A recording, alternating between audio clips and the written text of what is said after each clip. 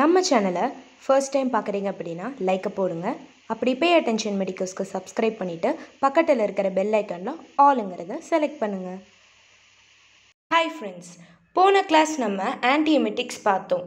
இந்த கிளாஸில் அதோட கண்டினியூவேஷன் ondansetron பார்க்க போகிறோம். வாமிட்டிங் சென்டர்லேருந்து impulses diaphragm and surrounding the muscles of stomach போயிட்டு ஒரு ப்ரொபல்சிவ் ஆக்ஷனால் ஸ்டொமக்கில் இருக்கிற கண்டென்ட்ஸை வெளியில் கொண்டு வருது.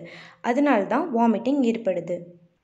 ondansetron அதோட மோலார் மாஸ் பார்த்தீங்கன்னா 293.4 கிராம் பெர் மோல்ஸ். அதோட chemical formula C18H19N3O. Brand name ஜோஃப்ரன். நிறைய பிராண்ட்ஸ் இருக்குது, காமனாக இருக்கிற பிராண்ட் வந்து ஜோஃப்ரன். இப்போ ondansetronனை ஃபஸ்ட்டு யார் டெவலப் பண்ணா அப்படின்னு பார்த்தீங்கன்னா, ondansetron was developed in the mid 1980s by GlaxoSmithKline in London. இது வந்து என்ன குரூப் பார்த்தோன்னா 5HT3 ஆன்டகனிஸ்ட். இந்த ரைட் சைடில் பார்க்குறீங்கல்ல, இதுதான் GlaxoSmithKlineோட கம்பெனி. இப்போ 5HT3 ரிசப்டார் பற்றி பார்க்க போகிறோம். ரைட் சைடில் பார்க்குறீங்கல்ல, 5HT3 ரிசப்டார் இப்படி தான் இருக்கும். இது மெயினாக எங்கே லொக்கேட் ஆகிருக்கு அப்படின்னு பார்த்தீங்கன்னா, GI track, சிஎன்எஸில் solitary tractus நியூக்ளியஸ்லையும் area பாஸ்ட்ரிமாலையும் இருக்குது. இதோட மெயின் ஃபங்க்ஷன் பார்த்தீங்க அப்படின்னா emesis and நியூராக்சல் excitation behavioural effects, அதாவது anxiety. Chemotherapy, radiotherapy எடுத்துக்கிறவங்களுக்கு இன்டெஸ்டைனில் cells damage ஆகும். செல்ஸ் டேமேஜ் ஆகிறதுனால செரட்டோனின் ரிலீஸ் ஆகுது.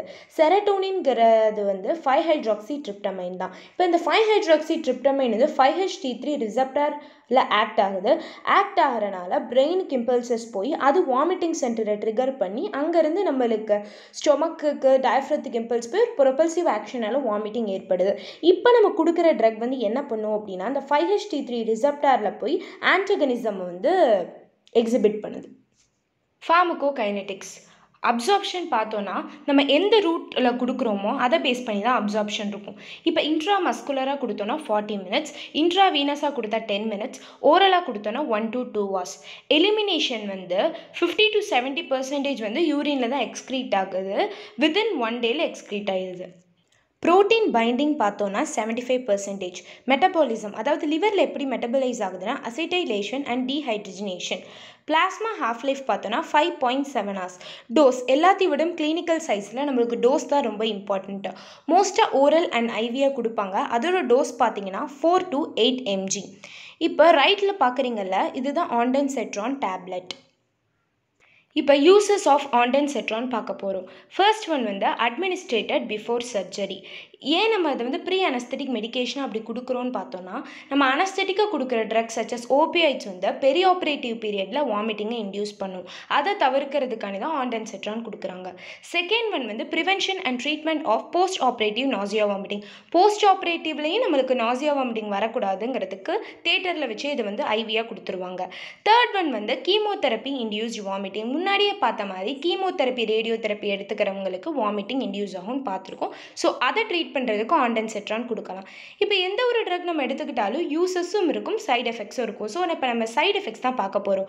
First sight effect headache. Second one mild கான்ஸ்டிபேஷனும் இருக்கலாம், டயரியாவும் இருக்கலாம். தேர்ட் ஒன் வந்து அப்டாமினல் டிஸ்கம்ஃபர்ட். ஃபோர்த் ஒன் பார்த்தீங்கன்னா rashes and allergic reactions especially after IV administration அப்படின்னு சொல்கிறாங்க. Life with a ஜோஃப்ரன் pump during pregnancy. நம்மளுக்கு தெரியும், இந்த ஜெஸ்டேஷன் பீரியட் அப்போ நிறைய பேர்த்துக்கு வாமிட்டிங் இருக்கும். ஸோ இது மாதிரி ondansetronனையே வந்து பம்ப் மாதிரி யூஸ் பண்ணுறாங்க.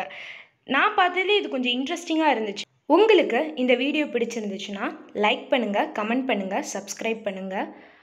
அடுத்த வீடியோவில் ஆன்டி அரித்மிக்ஸ் பார்க்கலாம். Until then, bye from Yashmita.